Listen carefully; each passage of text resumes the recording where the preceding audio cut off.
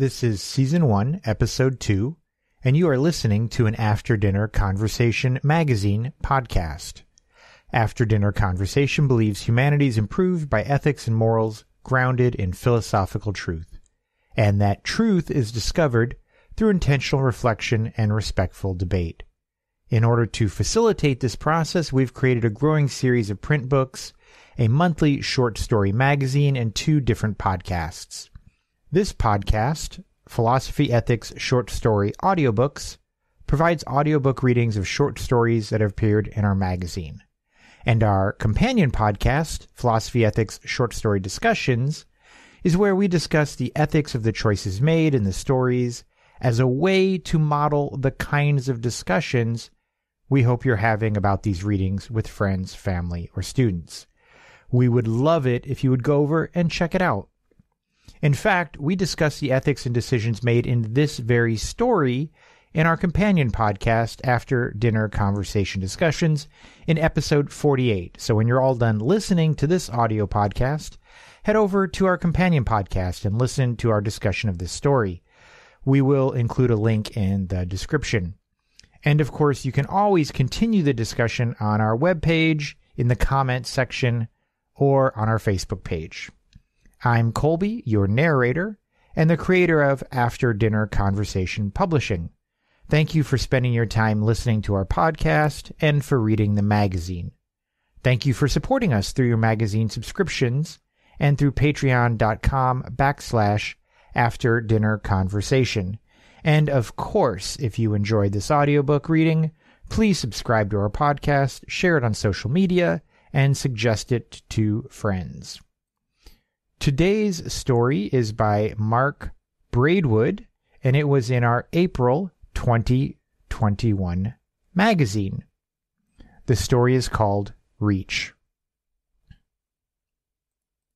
Jack Benson stands dissolved in an ocean of strangers, humans he couldn't have known existed until forced to jostle with them for space and share odors.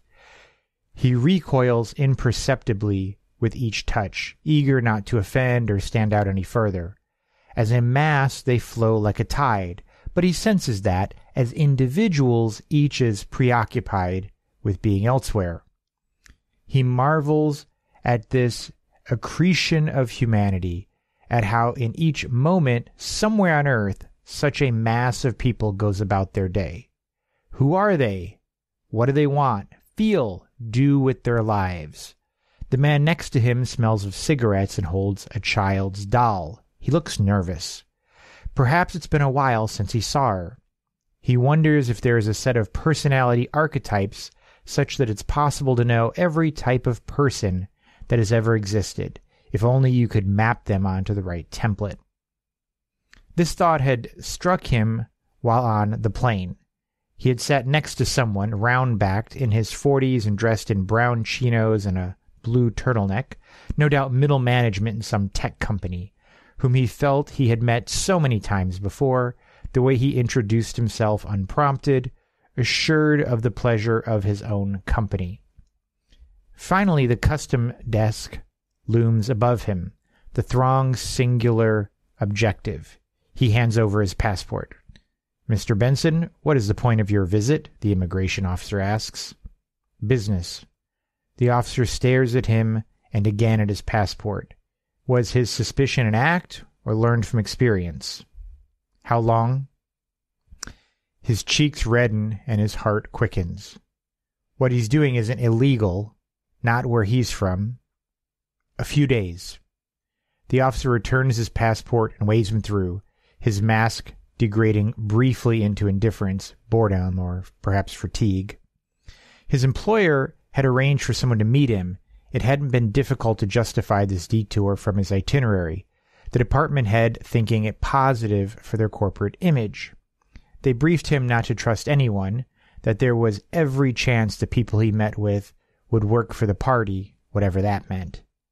A row of men in ill-fitting suits surrounded the exit, holding signs with names hastily scrawled across paper, some in English, others Chinese. He finds his name printed on a white placard, held by a muscular man with dark hair and tan skin, standing a little apart from the others. "Mr. Benson, Welcome to Guangdong. My name is Wei. May I take your bag? His English is excellent.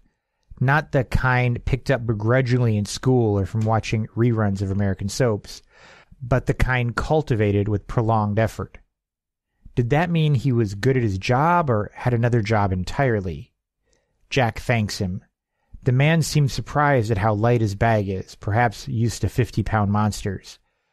But the only important thing, the reason he's here, is folded in his top pocket. The car is parked at the pickup area. He sits in the back. Which hotel, sir? I'd like to go straight to this address, please. He holds out his phone and the driver squints as he reads. His eyebrows rise slightly, perhaps at the unexpected address or the distance. I can pay. Thank you, but that won't be necessary. The man had a large flask from which he sipped constantly, the smell hinting at some kind of tea. It was supposed to be easy finding this place. Just ask Charlie Pringle, someone had suggested. Unlike his own workspace, which had a weeping fig in the corner and a print of Klimt's beech forest on the wall, Charlie had arranged his favorite toys around his office. He had tried hard not to judge him. How can I help? Charlie asked with bright eyes. Where do we manufacture the K-Bot? Need to chase something up. Charlie frowned, swiveling in his chair, and tapped away at his computer. After a while he turned back. As I thought? Don't know. I don't understand, Jack said. Same with most of our lives. We outsource it to someone on the ground. I see. Can you ask them? Charlie shook his head. They won't know either. Jesus, don't we know where we make our own toys? Charlie's eyes narrowed. I'm going to China to meet with our suppliers, Jack explained. Thought I might tour some factories while there. It took Charlie 2 weeks to locate it. As they leave the airport, the city reads like a coming-of-age story in reverse. The downtown buildings, rendered in sleek lines and gleaming surfaces, rows standing tall with the aggressive symmetry of collectors' cabinets, contents stuffed, segregated, and catalogued. Did it ever happen that somebody confused their home for another's, mistakenly entering a copy of their apartment? He smiles. Could someone accidentally adopt a new life, a new family? Glimpses of great gouges in the earth rush past the window, waiting to be healed by concrete and steel. Further along, older dwellings cling to the banks of a muddy river, a mosaic of color and shape, a jumble of crossed paths and perhaps shared fates. Occasionally he glimpses empty fields in the distance. It was odd how long it had taken him to think of translating the note.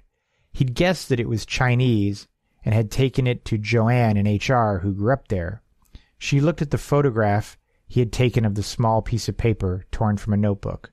The original was too precious and might raise questions. She squinted, her lips moving silently before she spoke. Okay, this is a short poem. What does it say? She read aloud. Thunder rolls, leaves hang heavy. I bow my head. It wasn't what he'd expected, and now even more out of place. Is that it? Yep, told you it was short. It's nice. Who wrote it? I don't know, he said. My niece found it for a school project. Just curious is all. It is curious. In what way? Well, its form is reminiscent of Japanese haiku, but it's written in Mandarin. He had imagined a plea for help or bearing witness to some crime instead of a poem. He kept her hastily scrawled English translation and regularly returned to it, perhaps hoping the freshness of another read might reveal a clue. Each time he read it, he was reminded of when his parents took him for walks in the forest, the one that is now a shopping mall, and the smell of rain soaking into the ground, of a wet leaf brushing against his cheek. He had started reading haiku and Chinese poetry, but the secret note remained his favorite. After almost an hour, they reached the area of the city where the factories sprawl, the cogs and gears of wealth buttressing the entire edifice, alchemists turning lead into gold. He began to taste the soot that clings to everything. We're here, the driver says. I'll take you in. They park outside a dirty gray multi-story office building dwarfed by the large attached annex. Inside the office, he is met by a man and a woman. The site manager, in his 40s, with a middle bulge to match his status, and the daughter of the company's founder, a stout woman with graying hair. To Jack's relief, she speaks English. His driver does not introduce himself. As they show him around, the woman talks about how the company started making Christmas tree decorations. They walk deeper into the factory. He begins to doubt himself. If word got back to the office about what he was trying to do here, what would they think? Worse, could he be mistaken for a human rights activist? Workers' conditions are a touchy subject. Was it too late to turn back? His family knows he's here, but not why. Such a strange thing to find, he'd chosen to keep it to himself. It had been the Christmas just gone. He had finished adding the brandy to the eggnog and had sat down to watch the kids prowl around the base of the tree. Even though it almost touched the ceiling, the stack of presents around its base somehow made the tree look small. An embarrasa de riches, his wife might say if she were to notice. He and his wife had bought this house just after they married. Since then, they'd had 2 kids and watched the neighborhood change as older residents died and their children moved away, as the houses gained a level or were replaced altogether. "The kids want to start, honey," he called. "Go ahead, I'll be a little while." Which of these toys would become inseparable from his children such that he would need to know their whereabouts at all times, and which would end up in the basement after a few days, stored until they could be donated, given away, or, was typical, discarded.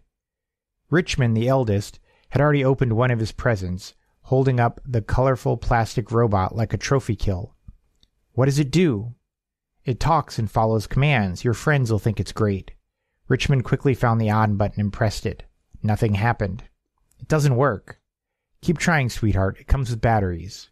When it didn't do anything, his interest flagged, and he dropped the toy at his feet and moved on, tearing into the paper wrapping of the next present in his pile.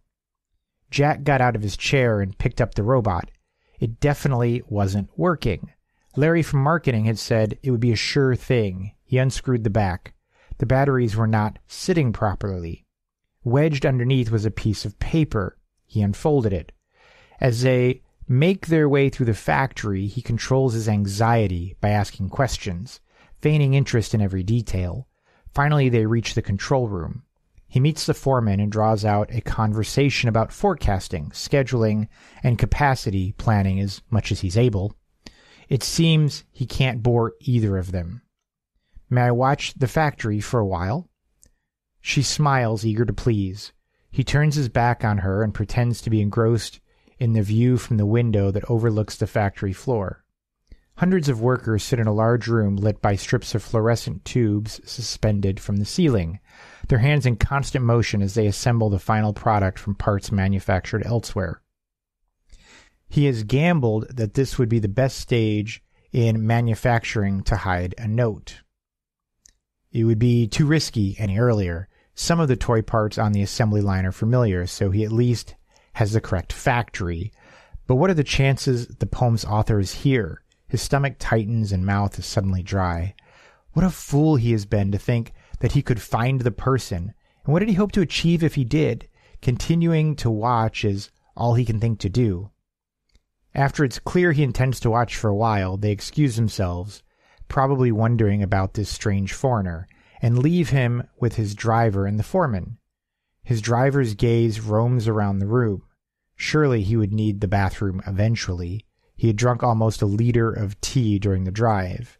After 10 minutes of silence, from the corner of his view, a flicker of irritation, of involuntary movement toward the door. Here it is. The driver takes one last look around the room, then excuses himself. Jack crosses over to the foreman. "Do you speak English?" He shrugs. Jack pulls out an envelope fat with yuan, calculated to be the equivalent of a month's wage. The man's eyes open wide. He hands him the poem, moves back to the windows, points and says, "Read." The foreman's face is hard to judge, but he walks over to a microphone, checking the door behind. The words of the poem boom across the factory floor. The speakers easily overcome the noise of the machinery. The effect is immediate. A woman erupts from anonymity, standing bolt upright.